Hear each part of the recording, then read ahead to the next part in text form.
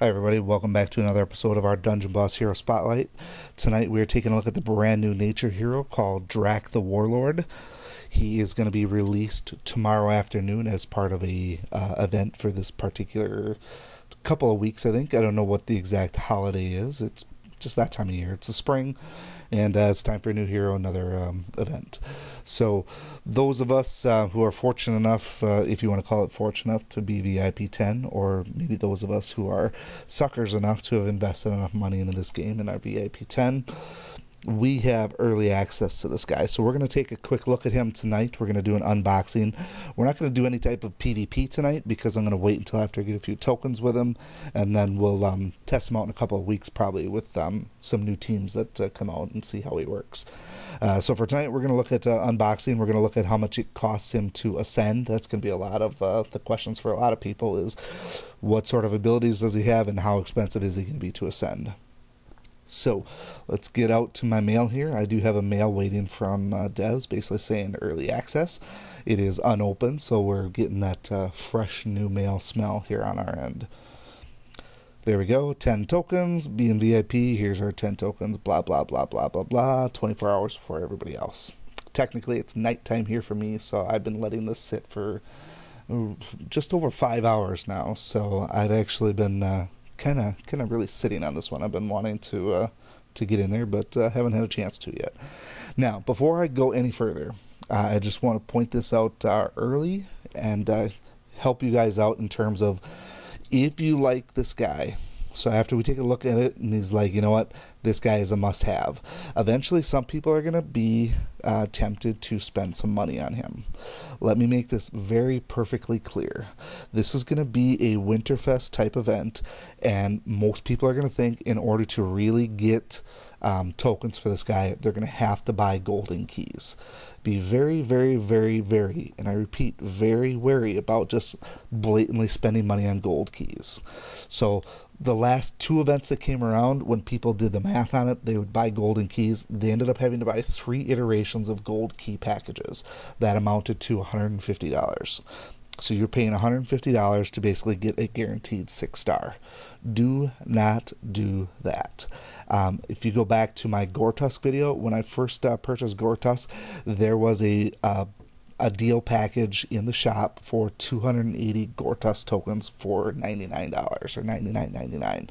So I spent $100, and then through some crafty planning through the rest of the doors, I was able to get the rest of the tokens and had a 6-star Gortusk. When everybody else paid $150, I only paid $100 for the same thing. So if your goal is to get a 6-star Drakk, check the store, see if there's a 280 token package, and then when the doors come around, don't open them right away. Do not be foolish with the doors. Wait for the first 14 days. I know it's hard to be patient that way, but be patient. If your goal is to get 6-star Drakk, be patient. Wait until all 14 doors open. Take stock of which doors have the most tokens. You're going to get probably 3 gold keys throughout the event. One's going to be for just doing stuff. One's going to be in the shop, and then you might get a second one later on. So what you can do is after you see all of the things, all of the doors, which ones have the most tokens, buy those with the gold keys. Use your event points to buy silver keys, and you can literally use silver keys on every single other door. So there's going to be 28 total doors. You'll be able to open 3 of them with gold keys. One of them you'll probably pick to open both in the normal round and the bonus round, and then you'll probably pick one other door. The rest of them, if you play hard enough through the 2 weeks, you can earn enough event tickets to keep buying just enough silver keys to open up every other single door with silver keys. You'll get plenty of tokens to go around, and you will end up with a 6-star Drakk. Now, with that little rant out of the way, and that's not just to say anything specific, it's just saying if you're going to spend money on him, why not spend $100 on him rather than $150? So play it smart and do the right thing, and just think about it for a bit. And if you do that exact methodology and do not have enough tokens for 6-star Drakk, then I will apologize and I will personally make up the difference. But I'm very confident that's going to be the case. Alright, let's accept these tokens and take a look at this guy. So there's our 10 tokens. Now, I'll be honest, looking at his little hooded figure right now, I'm not thrilled about that character model. When I saw Drakk the Warlord, I was immediately minded of Drax the Destroyer, who's a guardian of the galaxy, and I thought maybe he would be this tattooed badass mofo. But nonetheless, let's have a look. So we're going to summon him first. Get a look at his character model. He's a little bit of a hunchback. That's, I guess, weird. Kind of a neat little Zelda type sword. I do like that. Let's get into his character profile so we can actually... Oh, his artwork is way better than his model. So my guess is when we ascend this guy, he's going to get that really cool ass helmet. So right now he's really, I don't know, he's kind of a joke. So it's that kind of a lurching hunchback Quasimodo guy. When he turns into the huge sword helmet wielding dude, that's what we're looking for. Before we get into the extensions and the cost, let's go ahead and take a look at what he is. So it looks like rune loadout to start with. Green, green, blue, and then yellow, and then purple. This is a typical nature rune loadout, so there's nothing special here. He is going to be up there amongst the, not the most powerful, but medium powerful, because he does have a water rune and a light rune. He runs into a little bit of a roadblock in terms of total attack. Stats-wise, starts out with not a lot as far as traits go. That's pretty typical. We saw the same thing with Abigail the Brutal. She has basically nothing to begin with. He is armored. That's good, so he's going to take less damage from melee attacks. That's good for a barbarian. That's something that I would assume all barbarians to have. Rage is a new passive for barbarians only, so we gain rage when hit by enemies, and it modifies abilities. Stacks up to 5 times and resets in each room. This is equivalent to Lily's plant growth for the most part. Stacks up to 5 times.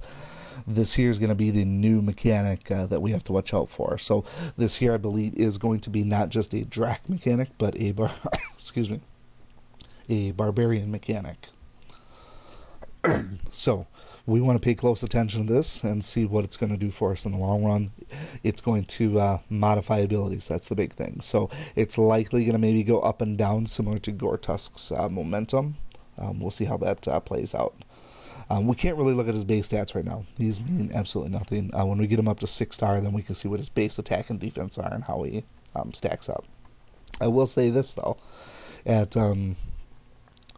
10 tokens, 1 star, he has a 600 attack. My guess is he's going to be pretty attack heavy in the long run. Alright, so tier 1 abilities. Let's take a look at what he's got. Since he doesn't have any traits, let's go into the abilities. We have Rage Swing, which is his basic attack. I doubt there's anything specific on here. So, basic melee attack on target. Rage causes additional strikes on random target. What I believe this is as you gain stacks of Rage, if you have 2 stacks of Rage, you're going to get either 2 additional attacks, or you get 2 total attacks. Either way, you're going to get bonus attacks. So when you get up to 5 stacks of rage, if he's going to do 5 basic attacks on every attack, that puts him far and above better than Grognog, and also better than General Krex's 3rd ability. This here, I think, if you pump out a serious attack-based Drakk, this is going to be huge, especially for navigating some of those beast teams. Get some of those extra attacks on there. Also, if you consider the some of the runes that we have that only trigger on basic attacks, those ultra runes, this is going to be a good chance to start proccing some of those things like Disease Touch, Fire Touch, and Shock Touch, or whatever the yellow one is. Pillage. Melee attack on, let's see,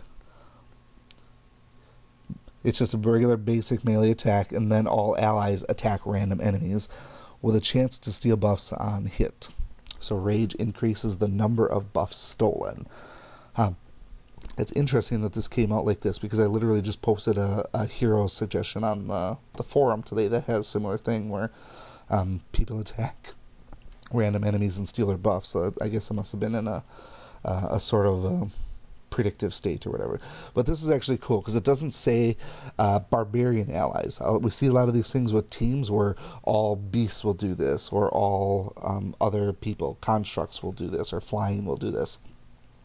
This actually makes Drakk a very good team player for any team, because any ally will attack a random enemy.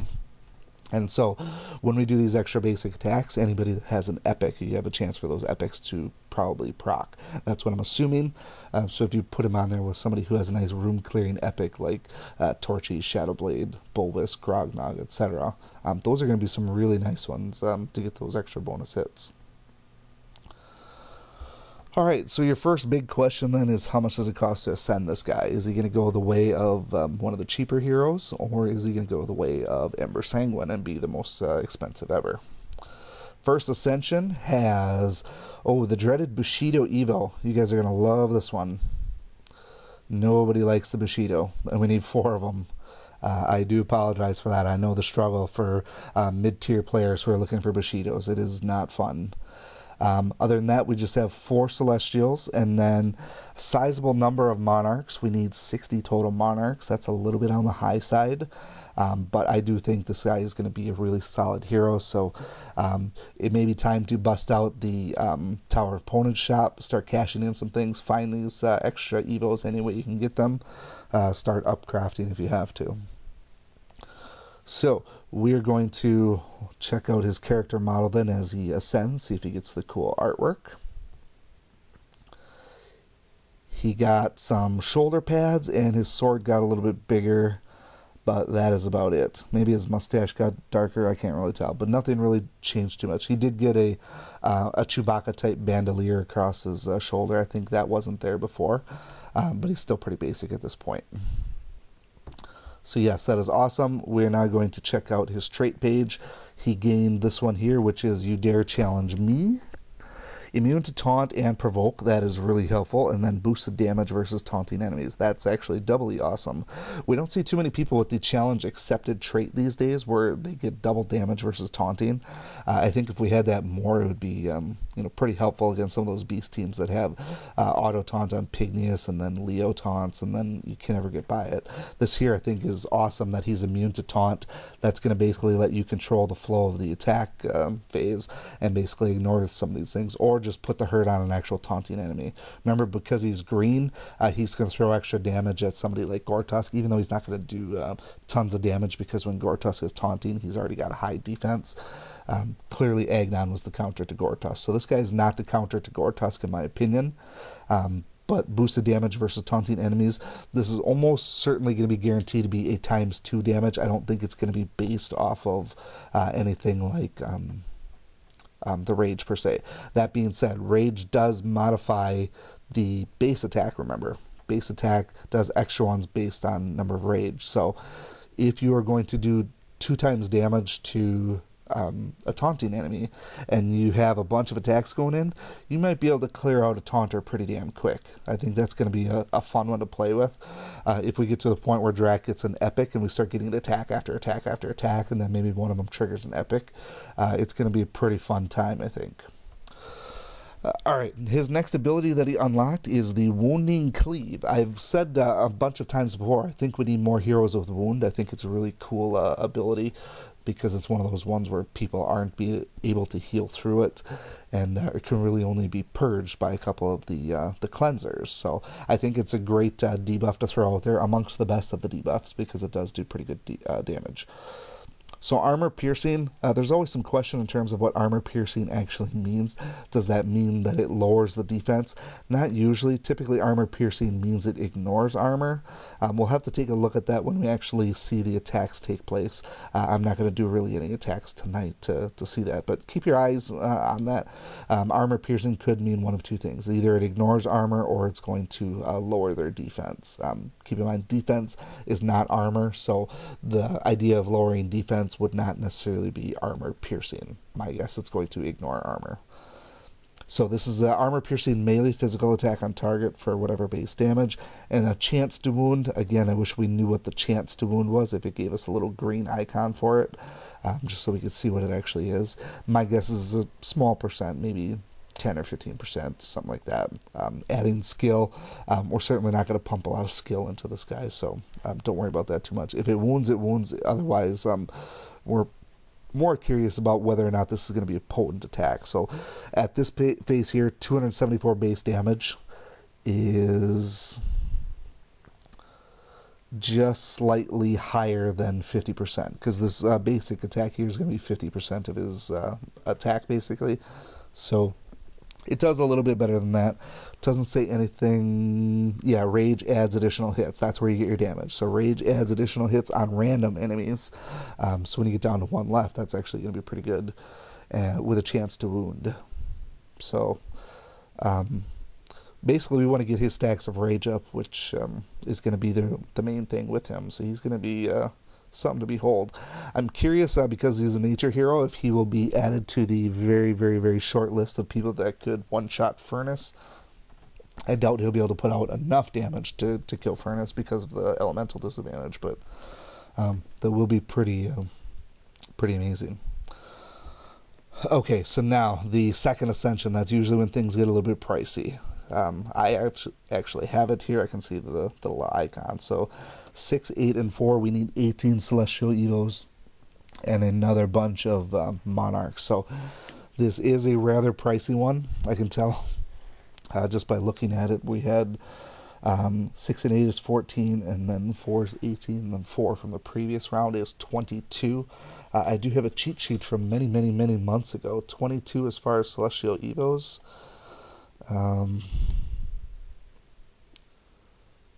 Maybe I don't actually have it on here. No, I don't. Sorry. I thought I did, but I have it on a spreadsheet somewhere. But 22 Celestial Evos is higher than the norm. So he is a little bit on the pricier side to ascend. So I can see from his little portrait that he's going to get the cool upgrade to his helmet. That's what we really want.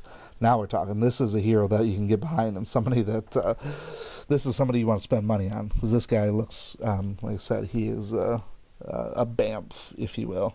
Badass mofo. So I'm definitely liking that character model, very, very much so. I think it would have been way cooler if he was a dual wielder.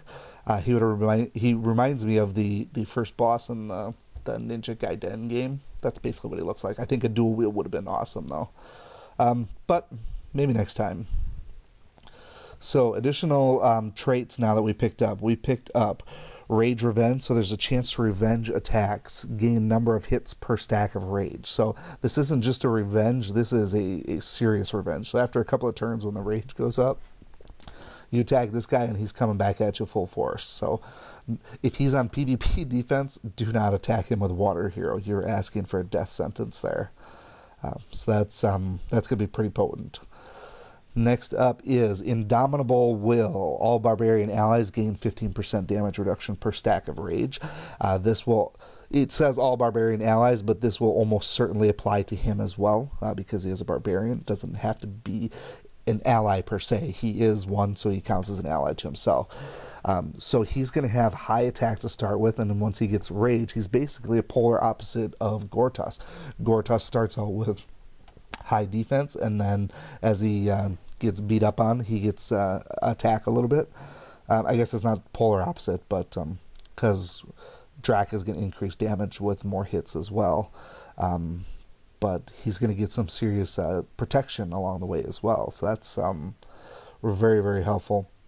I don't know that we're going to be rolling out any Barbarian teams in PvP offense or defense. So just having this by himself and not requiring any other Barbarians is actually very, very helpful. So in PvE, because we don't have a Barbarian healer, I haven't looked at the other three yet. Maybe Ingus is going to have some healing abilities. I don't know. But because we don't have a healer, I don't think any of these are going to be an auto-run team or anything like that. But we could certainly build a three Barbarian team and pair with Solaris as a healer. But I don't think that's going to be the focus at this point. But this damage reduction, I'll just do the math for you. 15 times 5 is, anybody? 75. So we're going to get 75% damage reduction per stack of rage. If we throw on his one blue rune, if we take a nice damage reduction blue rune, he's going to be pretty formidable once he gets those stacks. That's a big deal. Last one is Unbridled Rage. Allied barbarians are immune to fear, and if they would die, ignores death for a turn. Unbridled Rage happens once per dungeon, not once per rune. This is akin to Ice Bloom's effect. If she would die, basically saves him, gives him 1 health. I don't know what the ignores death for a turn is. So there's 2 schools of thought. 1, it's like Ice Bloom, where another hit will take him down. Or 2, it's like Hagrim when he's using his Dwarven Fury, where once he gets down to death, he's just immune to damage for the rest of the turn. So this is a pretty cool effect. It's basically going to prevent him from being one-shot in the first round, which we all like to prevent those one-shots. And to be honest, it's going to prevent a horrible gank death early on in the fights as well. So if Shade comes after this guy and tries to gank him, you're safe for the entire turn. You're going to be allowed to get off at least 1 attack. That is pretty potent. So is that I don't know who this is meant to counter. If it's excuse me, if he is going to be a counter to beast teams, I think it's going to be part of it, just because he does so many attacks. Once he gets some stacks up, he's going to be powerful. That's for sure. So, like I said, if you're going to spend money, this is probably a good guy to spend money on. He will get you some win streaks, I think. I don't know the teams we're going to pick yet, but he's going to get you some win streaks. His last ability, Challenge, sounds like a taunt to me. Challenges target enemy. Target enemy attacks, and then this hero attacks for 590. That 590 was basically 100% of his attack. Nope, a little bit more. Not quite, I guess. So once we actually upgrade him, maybe see what those total values were. 590 base damage plus damage dealt by enemy attack. Let's see, 590 base plus the damage dealt by enemy adds 20% more per stack. Okay, so Rage can add up to 100% additional damage. So that's a lot of damage. Remember, we can expect to add a good number of attack type runes with the green, and purple runes. Not up there in the dark range, but or the fire range rather. But it's going to be something potent. So the interesting thing about this is that you are giving the enemy a free attack on you. I don't know if that's going to be a good thing or bad thing. If you challenge somebody like Shade, for example, or Koros, that may be a bad option. So this is going to be one that you have to use discretion on. Obviously, you don't want to use it when you have low health. Although, if you have high stacks of Rage to start with, when you do this, you are going to have damage reduction anyway. So it may not matter anyways. You may be able to just pick anybody and just piss pound them into the ground. So that is our first look of Drakk the Warlord. He is, like I said, I think he's going to be pretty potent in PvP. Because he has a normal rune loadout, he is a warrior and he's armored and he gets some natural abilities to reduce damage. My suggestion is take your best attack runes as far as the nature, and dark rune.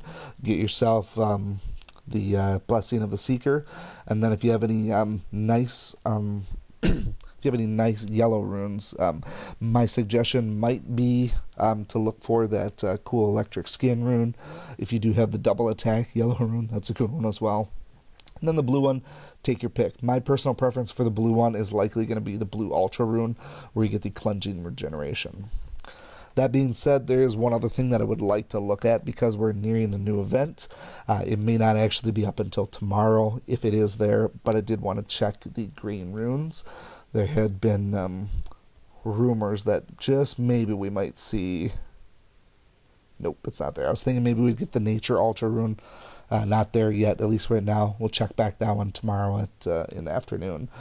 Definitely do that to check to see if there's any really cool touch runes out here. Like it's likely going to be a poison touch when that actually does release.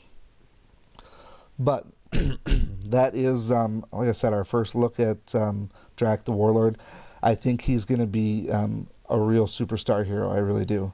And the fact that we're doing a Winterfest type of event, There's going to be lots of hero tokens available. My suggestion, if you're not planning on spending any money, still do what I told you. Be very, very cautious about just randomly opening doors. You're going to be deceived a little bit, because what's going to happen is some of the doors are going to have a really, really kick-ass rune in it, and you're going to have hardly any, if sometimes no tokens at all. So it's a balancing act.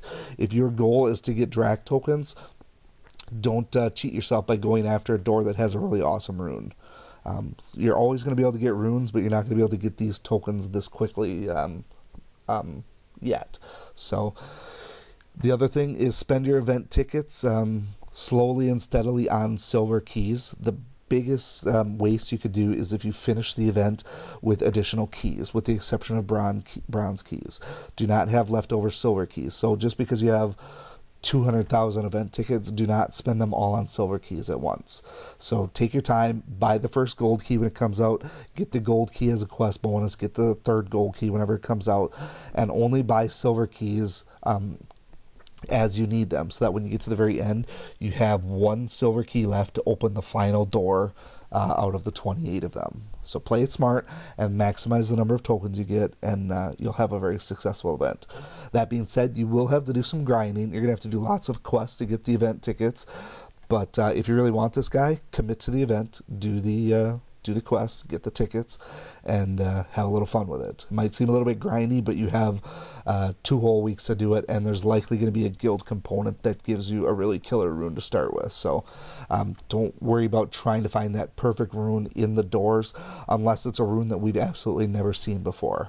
Something that offers, I don't know, we already have the energy runes, we already have buff steal, and we already have extra basic attacks. So I don't know what's out there that could be a rune that we've never seen before that is an absolute must-have.